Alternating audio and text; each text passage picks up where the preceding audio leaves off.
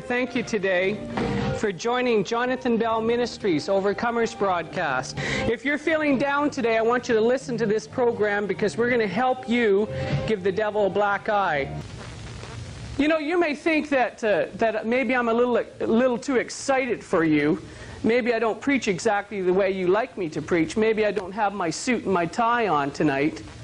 Do you know there's mornings that you may wake up and you may feel lonely, and you may turn to the phone and phone your mother up or your girlfriend or your boyfriend and say, you know, start a conversation with them. Why don't you start a conversation with Jesus Christ when you wake up in the morning?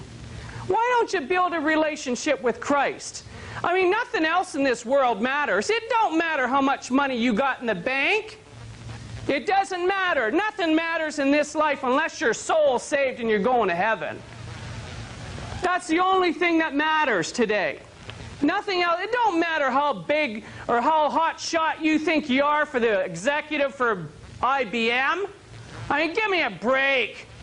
If you don't surrender your will to Him, there's no way you're going to make it in. No way. You think you're going to heaven and you think you're saved just because you put your name on the church ballot? Going to church don't save your soul. You have to build a personal relationship with the one we're talking about who has the key to the gate. And if you want to tell me how to live my life, it better line up with the Word of God or shut your mouth. If it's not in the Word of God, don't try to tell me how to live my life and how to interpret the Scriptures, because that's not even biblical.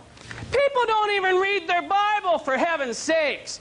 They go to church on Sunday and they think they're just doing God a big favor, and they put $2 in the offering plate and they think everything's just cool. Well, you're nuts, my friend. You're totally lost it if you believe that, because that's not even biblical. You know, a lot of people after they work 8 hours come home and give their wife a big pity party on how hard they worked all day. Well, poor you. You're supposed to make money to pay for the bills of your family, and the Bible says if you don't provide for your family, you're worse than a defiled person. You're worse than that. I mean, we're talking about life and death here. We're not playing little games. You know, a lot of parents won't even spank their children. Oh, I can't spank my child because it's going to affect his mind when he's an adult. Lady, it's going to affect him more if you don't discipline him now. People are raising rapists, spoiled, rotten children because they don't discipline their children. But there's a lot of people that use abortion for birth control. Abortion for birth control. They walk into clinics and murder babies. I mean, look around you. Something is wrong. People don't even have a conscience. They have no problem walking in and murdering a baby that's within them. No conscience. Do you know there's people watching me right now that have no respect for me or God or His Word? You know, the Bible says if you touch the prophets and the anointed ones of God, that you have a curse come upon you. I had one guy 2 weeks ago try to take my life with a knife. You know, this guy comes to my house. He's a Satanist from one of the Satanist churches here where they sacrifice babies and melt those babies into candles, their skin, and that's supposed to give them more demonic power. And these Satanists came to my house, 5 of them, and threatened my life.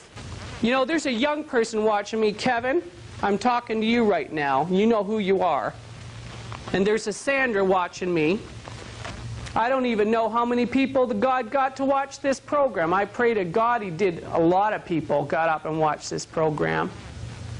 If you're a lady today, and I see a lot of women sitting on couches today watching me and their husbands are at work, or they're afraid their husband's going to lose their job. Do you know if you put Jesus Christ first that He'll look after all your bills?